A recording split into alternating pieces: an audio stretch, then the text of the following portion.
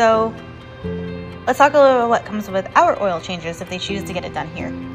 So we do the engine oil, the oil filter, and we use a factory style oil filter like I showed before, the drain plug gasket, and we top off the washer fluid like so. And then we perform a courtesy health inspection that goes over, it's a visual inspection, bumper to bumper of the vehicle. And it comes with pictures, videos if necessary, of anything that we want to bring to your attention. So we check things like your filters, we check for leaks, we check your belts, your suspension, all your fluids, your battery condition. You perform a cold cranking amp test on the battery to see what its condition is, and then report all that to you on the repair order. So first thing we want to do is remove our oil cap. A lot of times the oil cap will tell you what oil to use in the car. So these Hondas take a 0W20 full synthetic.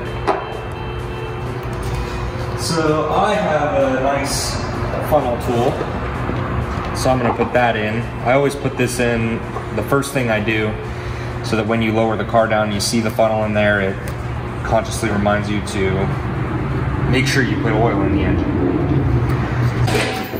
Now what about people that don't have a lift at their home? Well, you'd still have to lift the front end of the vehicle. So you would pretty much lift it with a jack at the lift point for the vehicle. On these Hondas, it's there's one in each corner, and then you would make sure you put jack stands underneath the car and then just support it with the jack stands in the lift. And then the next step, I already have this off, but the next step would be to take this shield off. So there's a few bolts that hold that in place. So we take that off. And then grab our oil drain. You would have some kind of pan, or they actually sell really nice ones at the dollar store. We have a bunch of those here for oil. So then you take your wrench, you find the oil drain plug. So if you look right here, this one actually labels engine oil. Some will say oil drain plug or anything like that. You'll want to find your drain plug. If you don't know exactly where it is, look it up, because guessing could end in disaster, taking out the wrong thing. So this on these Hondas is the drain plug. So I'm going to loosen this. Take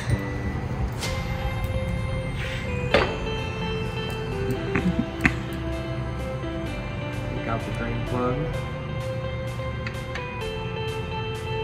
And then there's your oil. So you let it drain all the way out. And then while that's draining, I'll take a rag and I'll clean off the drain plug. We'll get this paint stuff off of here. And then you'll see on here that there's what's called a drain plug crush washer. So when you tighten the drain plug down, it actually crushes this washer and seals against the oil pan so that oil doesn't leak from the drain plug. So these are a one-time use, and you always want to replace this. So I'm gonna go get it. Keep your pan close to your oil drain. Know that your oil is going to come out at an angle, so try and keep the pan where you think it's going to go, and then follow the oil with the pan. You can use a tool like this that grabs the drain plug magnetically and unscrews it. These are really cheap. You can find them at a lot of places. Just make sure you have your rags and pan available. Honestly, even with this, even with a lift and this and everything, there's still potential for a mess. There are a few different tools you can use to remove oil filters. This is an oil filter wrench. This one, the oil filter is kind of up in there, so this one won't really work. So then you have another tool like this, that's like a claw, goes over the oil filter.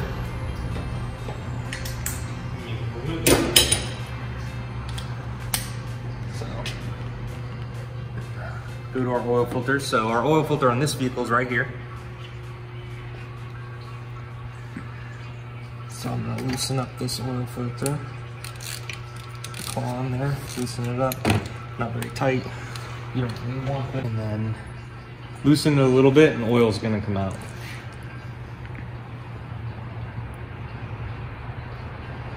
So I let that oil drain for a little bit, and then once it slows down, I loosen it more and loosen it more until the oil filter comes off. I'll use a rag over the oil filter as I take it off. Bring it down the pan. You can see that my gloves still got oil on it. It's really hard. It's hard to do an oil change without getting a little messy. A lot of videos and shops will show you that you want to lubricate the oil filter O-ring before installing the oil filter, which is true. You want to get a little oil on there. We buy a nice high quality filter, which is pretty much OEM specifications, and with Hondas and a lot of Japanese vehicles, the O-rings come pre-lubed, and so this one's already ready to go. We don't have to put any lube on it. If you put on a dry seal while you're screwing it in and that dry seal is rubbing on that surface, there's a potential, this has always been my opinion, there's a potential for that seal to be damaged. And so that seal being a little lubricated, as you're spinning it on, it can slide on that surface.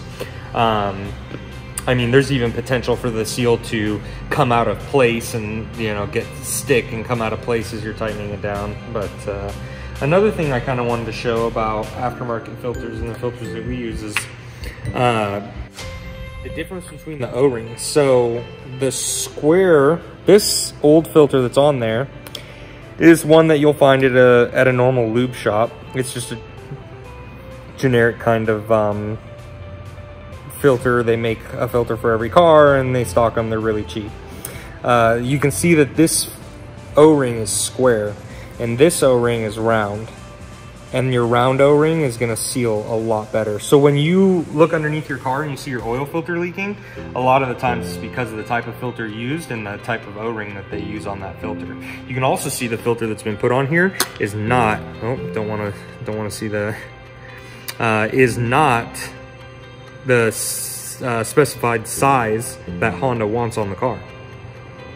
So they're just, these companies will make one filter that fits a lot of cars, and now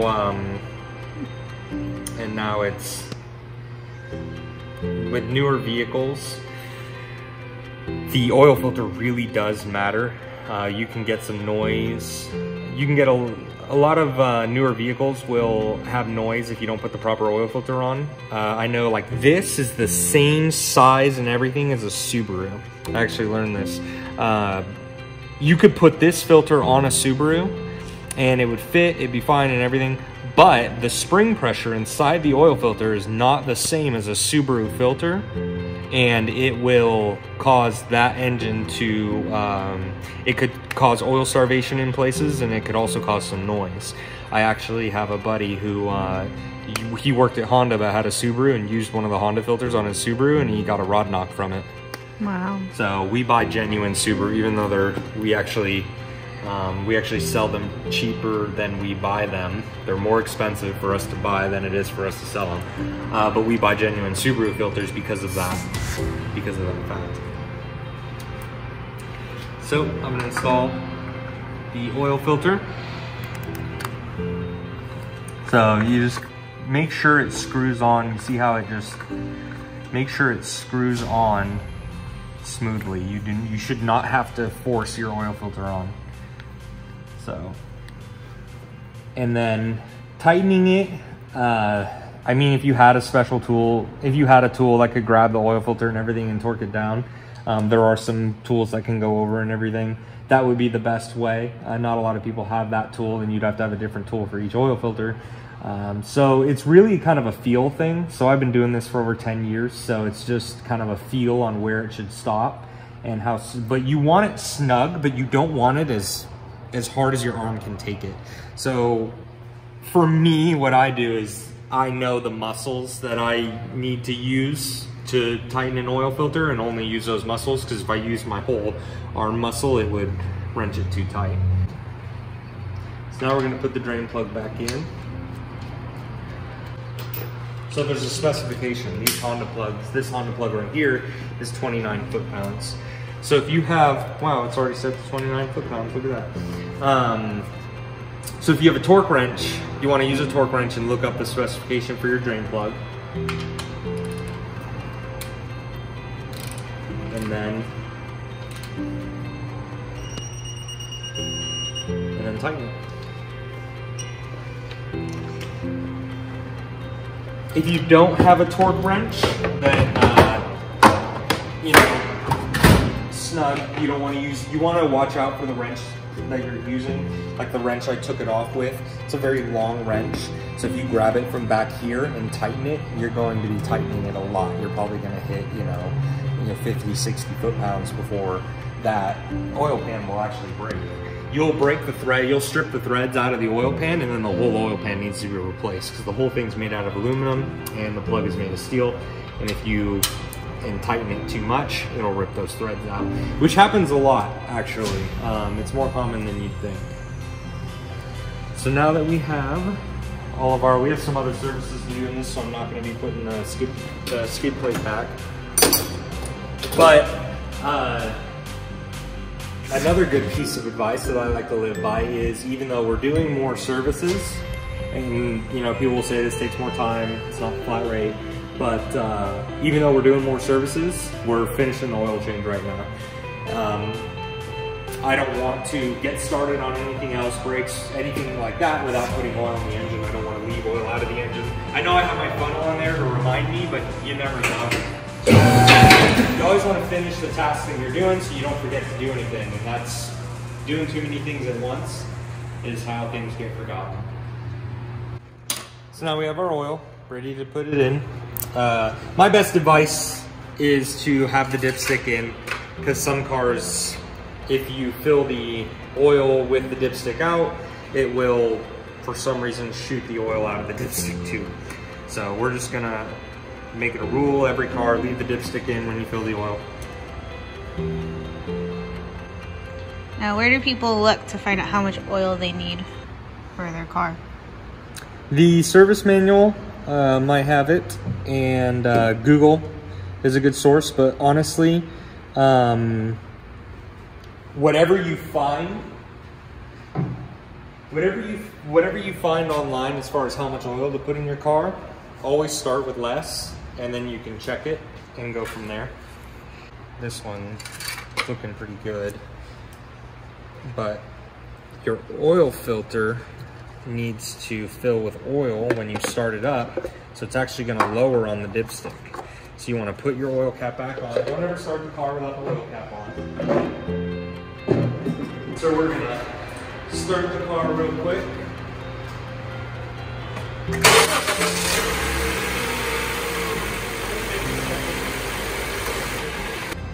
Shut it down.